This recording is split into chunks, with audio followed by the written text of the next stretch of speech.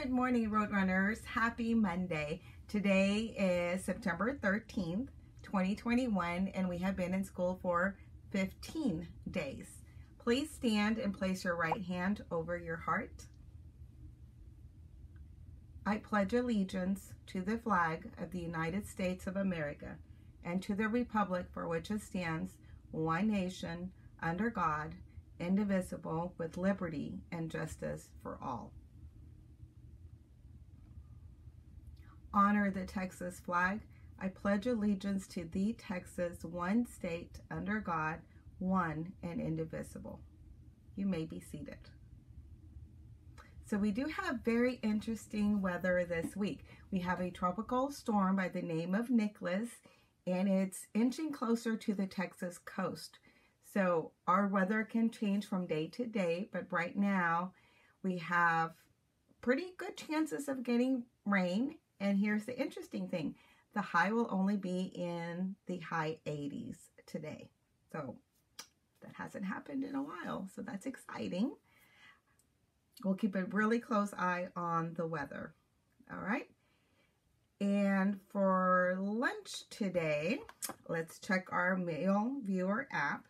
And your lunch choices today are teriyaki chicken and steamed brown rice and a wheat roll, or cheese sticks. Fruit, mandarin oranges. Vegetable choices are carrot coins and cucumber circles. Yum.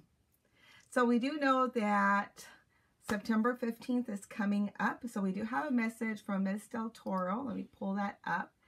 And here is her message reminding us that Wednesday is International Dot Day, and it is a global celebration of creativity and courage and collaboration. So students and teachers also, we're all invited to wear polka dots on Wednesday. And so your art teacher, Ms. Del Toro, will showcase your art in a digital art show during our morning broadcast. So that sounds very exciting. So we can't wait to see everyone's outfits. Here is a preview of some of the art that is posted outside of Ms. Del Toro's classroom. It looks beautiful, and she wanted to really say a big thank you to Ms. Solis. She has helped her tremendously getting that artwork up on the wall, and it just looks so beautiful. I'm going to have to go walk down there and see it in person and check it out.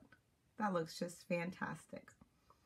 So hopefully you're getting your outfit lined up. I know Friday I showed you some cute options. I have my mask ready for Wednesday, polka dots, although I might do red and white polka dots, but definitely polka dots.